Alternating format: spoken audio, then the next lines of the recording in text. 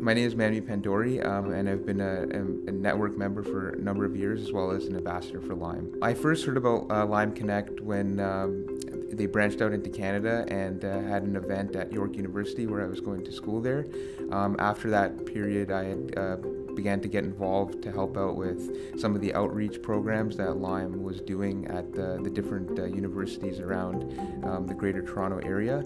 And since then, I've been kind of an active member of the overall network. So what I think differentiates Lime from other organizations is the way that the messaging and the positioning is of Lime. Some of the other disability organizations tend to be less geared towards professionals, and for someone like myself, where I was in business school and I kind of knew the direction that I wanted to take my career, it was nice to have an organization that was much more geared towards that and geared towards professionals and new graduates. And so I think that's what kind of separates Lime from the rest of the pack. Being a part of the Lime network also, I think, is great because you have an opportunity to meet so many different partners.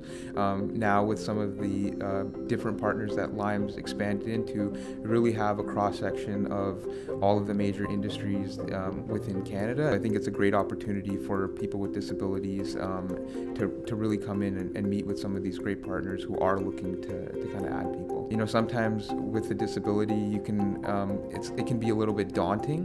You know, if you go into a situation where maybe you're going to a networking event that's run at your school or run by an industry or something like that, it can be a little bit daunting when you go into the room and there's so many other people there, and you feel like you stand out. But I think what I would tell people about Lime is that you're not alone, and that there's such a large community of people who are here to help and who can identify with you. And so for me personally, just being part of that network, it really goes a long way because it makes you know that you're part of another group of people who are going through the same thing.